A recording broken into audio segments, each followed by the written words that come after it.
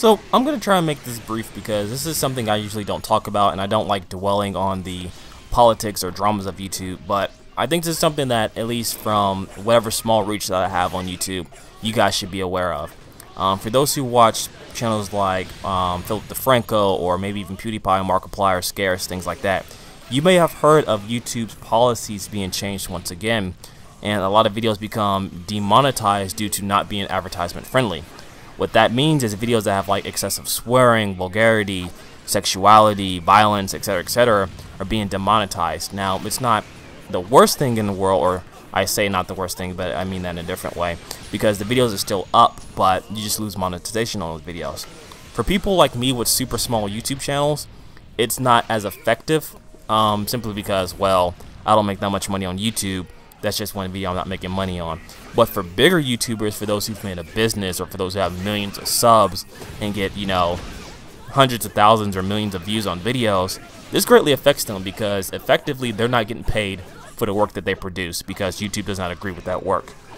Now, ultimately, this is YouTube, and YouTube can do what YouTube wants to do with their site because this is their site.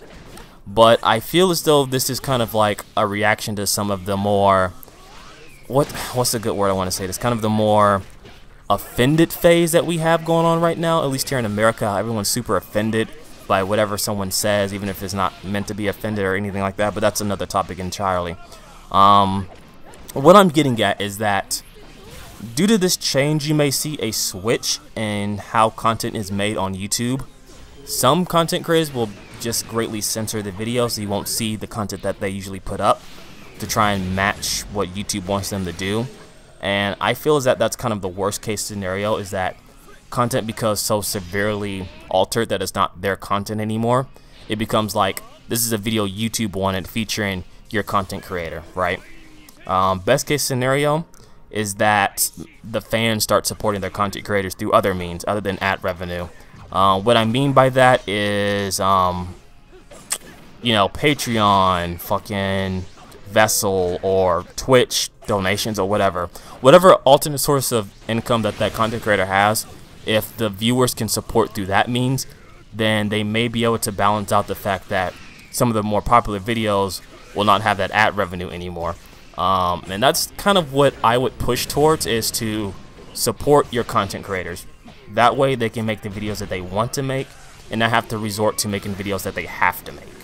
But what I mean by that is, I watch Philip DeFranco's videos because I know that's his style of videos. That's what he wants to put out.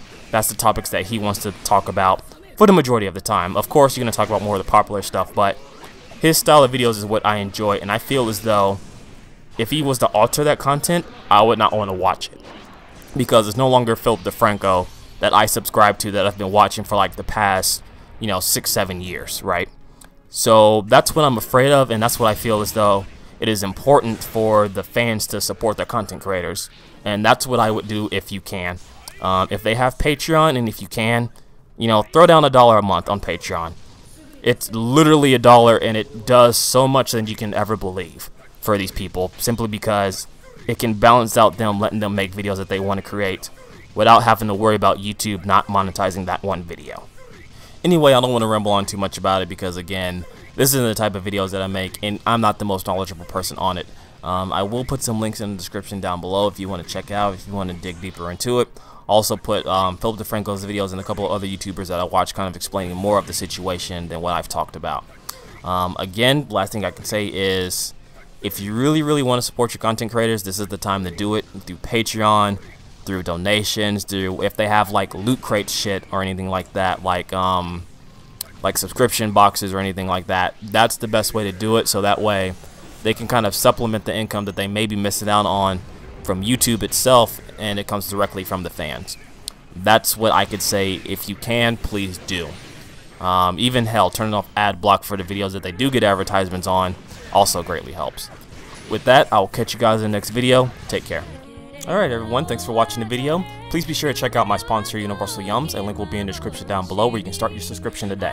Also, please be sure to like, comment, and subscribe, the typical YouTube stuff, and I will catch you guys in the next video.